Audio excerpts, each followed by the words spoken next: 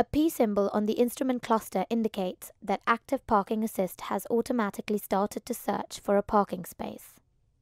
The system uses ultrasonic sensors in the front bumper to search left and right for suitable parking spaces if the speed falls below 36 km per hour.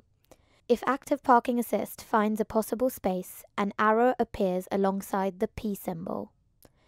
The driver initiates the parking maneuver by braking to a stop, selecting reverse gear and confirming the feedback on the instrument cluster.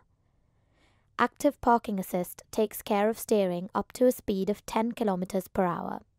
All the driver needs to do is to operate the clutch, accelerator and brake pedal. Integrated Parktronic warns of obstacles in front of and behind the vehicle. When the parking maneuver has been completed, this is indicated on the display and an audible signal is also given.